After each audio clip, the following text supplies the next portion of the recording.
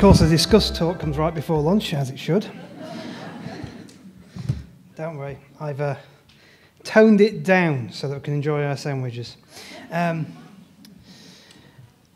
Right, I'm going to talk about the idea of disgust and whether it's a new thing or not. Going back to our good old friend, Paul Ekman, because you've got to bring him up, I'm a historian of emotion. Disgust is apparently one of the basic emotions that transcend time and space and the universe, and little aliens on the planet will also have these. And it's everybody has disgust, so you'd expect in the past there to be this emotion. I began researching disgust a while ago to look for it in history and then couldn't find it and got confused. So that's where I come from. So there are people who don't even think disgust is an emotion. That's the first thing to consider. Jack Pansket, for example, he was asked why he doesn't include disgust as one of his basic drives, because he has various basic emotions that all mammals are supposed to have. And he said if we consider sensory disgust to be a basic emotional system, then why not include hunger, thirst, fatigue, and many other affective states as in the body of emotions? Now, this is a question I've actually been puzzled by, because I cannot work out why disgust is sort of an emotion.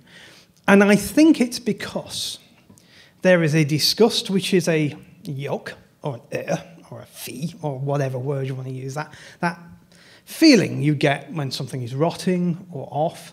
And there's this other moral thing, and we've tied them together. And somewhere in the middle of that, we've put this into this emotion label. So I'm going to try and look at one of the possible explanations for how this happened, how just something being unpleasant to eat or smell or taste became more than that.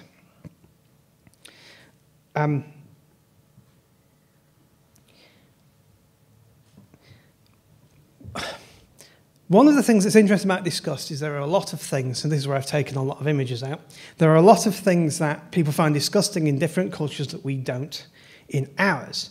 For example, I could have brought along a load of mealworms for you to all try, if you like. Would you like to have some mealworms for lunch? Anybody? No. I have done that before. I've also brought along energy bars made from flour made from crickets and handed out those in the past. They sound disgusting, and like all energy bars, they are. So, but they're fine. They taste like energy bars. Why don't we eat those? This is the Disgusting Food Museum in Malmö. I'm going there at the beginning of next year. It has various cultures' disgusting foods. So myopia worms, a fruit bat, all to be served in half an hour. Casu Mazzara, which is a cheese with maggots in it. Marmite apparently is in there, which is controversial, I think. But the whole point of the museum is that disgust, food disgust at least, is very much a cultural thing. And to take that to an extreme, Robert Wilson, in his book The Hydra's Tale, pointed out that the practice of coprophagy, have I said that right? I never get that word right. Will not seem disgusting to members of a group such as Sadians or people who enjoy roasted intestines fresh from the hunt, who regularly eat excrement in each other's presence. This is the toned-down version. So, what is universal about disgust? Well, here are various different language versions of this thing. Degu, Ekel, Fastidium, Asko, Yanu at the bottom, which I've, again, probably mangled the pronunciation of. Anna Wierzbicka has suggested in her book that was mentioned earlier that Ekel isn't the same as English disgust. It's often translated exactly as disgust, but there are differences to it. For example, an old understanding of Ekel would include being tickled. And it's more a moving away from something that you don't want to happen to you, that kind of, than it is a, oh, that's disgusting kind of feeling. Very different feeling. And all of these have very different things. Fastidium is the old Roman one. There's a lot of class involved in that, whether you are particular part of particular class makes something right or wrong is the best way to describe it. The French dégoût, which precedes our disgust and is more about the surfeit. It's more about having too much of a good thing and going beyond that. So even linguistically, it doesn't quite match.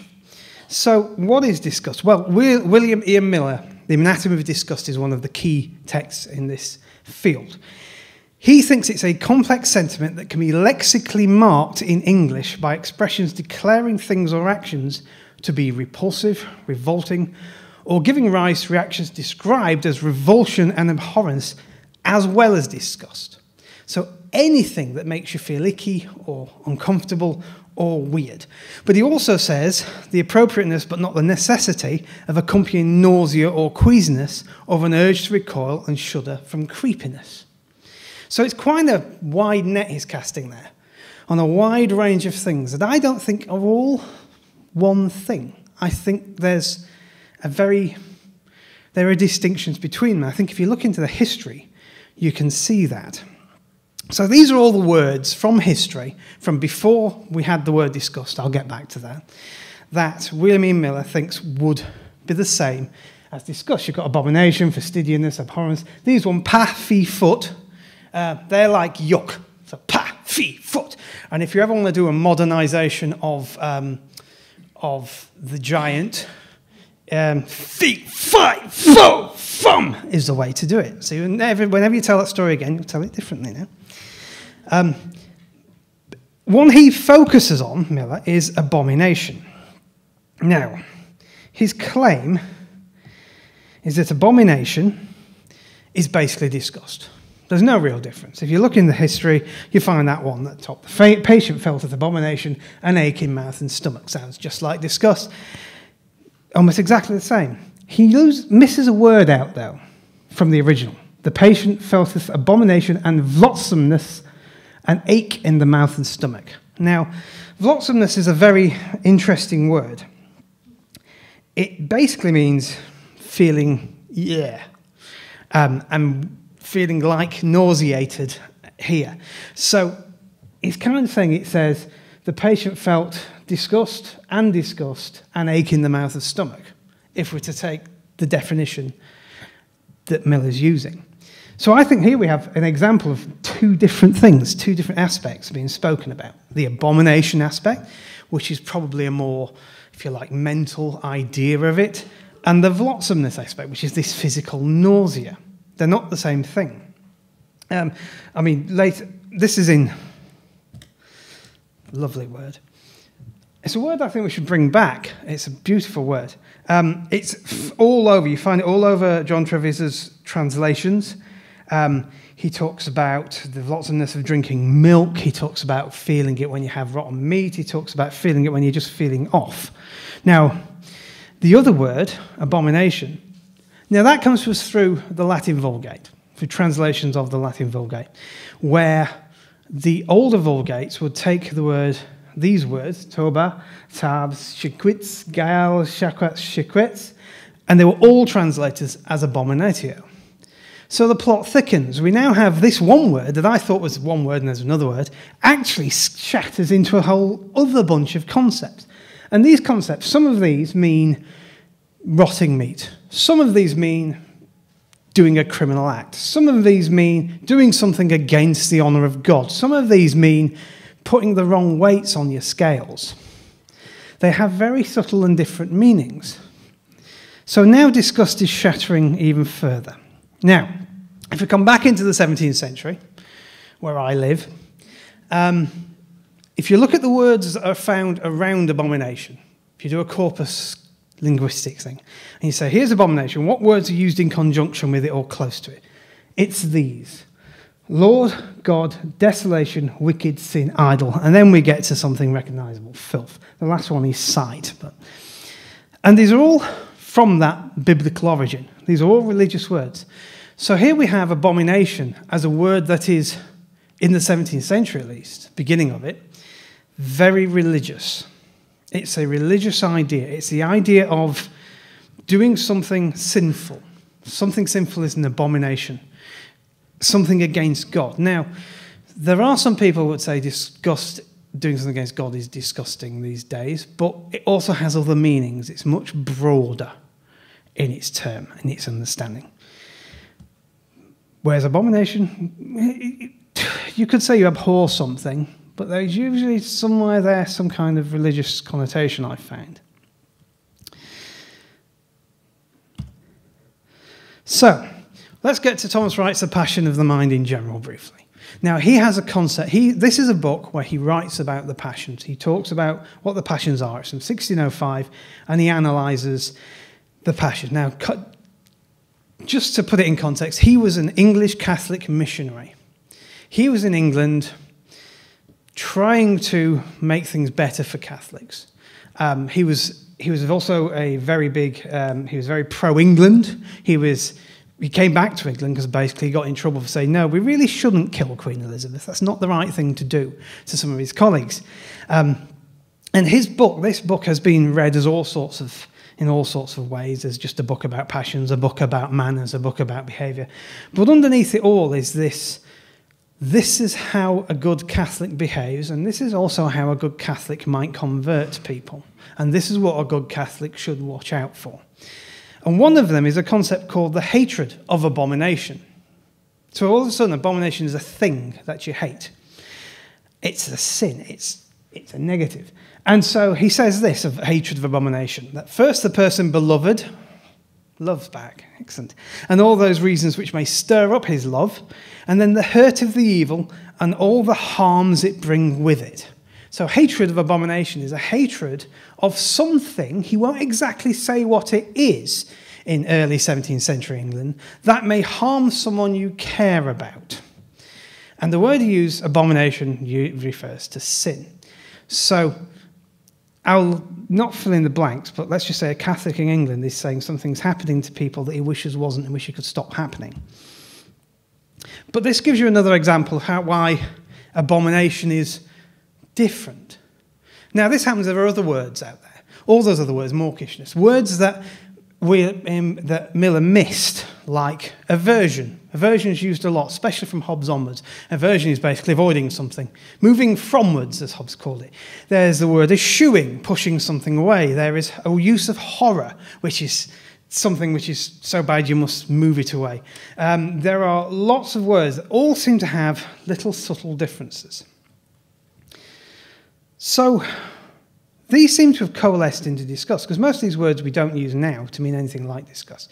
We don't very often say someone's an abomination. We're saying it more recently for a reason, but we tend not to. It's an old word. Disgust seems to be the word. So where does this come from? Well, the first time we come across the word John Florio that I and anyone else has really been able to find in English is in a dictionary by John Florio. Now, John Florio is cited as the source of 3,843 words in the second edition of the Oxford English Dictionary.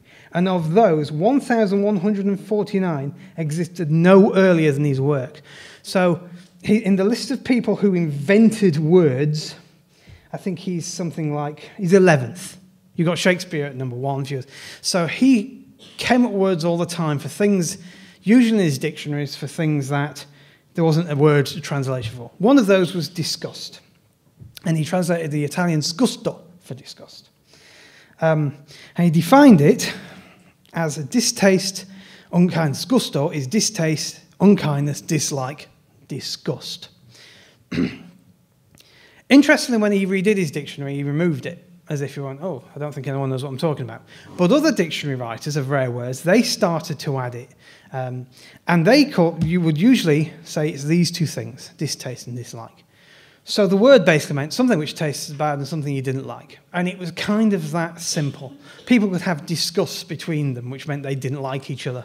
You could dislike a taste. You could distaste something because it's horrible. And that seemed to be all the word meant, until Robert Johnson. Now, suddenly, in 1755, there's this new dictionary definition, And these are all the different things he put under the heading disgust. Disgust of the palate from anything, ill humour, male violence, offence conceived, to raise aversion in his stomach, to dislike, to strike with dislike, to offend, to produce aversion. And then he said to nauseate, because he suddenly brings nausea into this, to grow squeamish, to turn away with disgust, ill humour. Nauseous was loathsome, disgustful. Nauseously was loathsomely, disgustfully. Nauseousness, quality of it, and so on. So, the question is, how do we get from one state of affairs to the other? How is it such a simple little word and it means so much? I think it's down to taste. I mentioned this earlier. That how we get from this physical disgust to this sort of moral, if you like, is through taste. Now, there's evidence, it happened in Europe before it happened here. There's evidence that the oldest word for disgust in European languages goes back to 14th century France.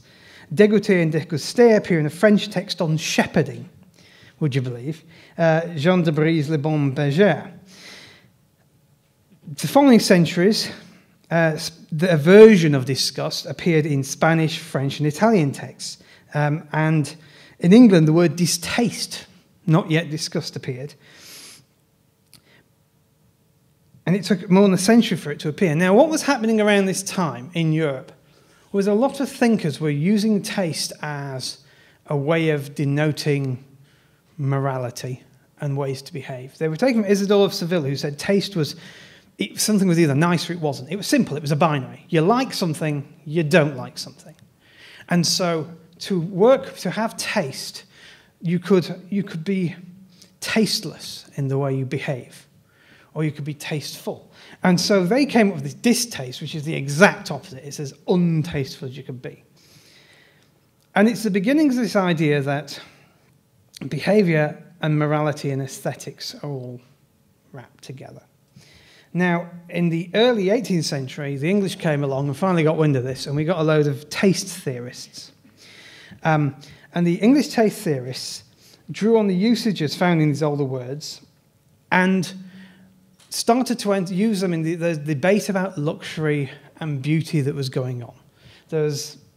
Europe had got richer, luxury was a thing. Bird and Mandeville, who was mentioned earlier, thought luxury was a wonderful thing. It showed that everybody was rich, and if there wasn't luxury, then poor people would starve, in a very complicated argument that involves a cycle. And along came theorists who said, well, how do we judge taste? Because some luxury is too much, some luxury is fine. And so they started to merge this idea of the moral sentiments. Now, the moral sentiments, we've mentioned affections, we've mentioned passions. Another form of emotions, of feelings that there were the sentiments. And the sentiments were basically a judgment. So moral sentiments were a judgment of behaviour that you felt. You felt that's a good thing to do. The taste sentiments, the aesthetics, if you like, those sentiments were when you saw something beautiful, you knew it was beautiful. When you saw something that was horrible, you thought it was disgusting. One example of this, I'm only going to take one, is Lord Anthony Ashley Cooper, the 3rd Earl of Shaftesbury, who used disgust for one of the first times in his work Characteristics, 1711. And he discussed the ideas of beauty and sublimity. Sublimity, I need new teeth for that word again. These objects are not only physical objects, but they could be anything that judge beauty, that's recognisable as admirable. So friendship could be judged in this way.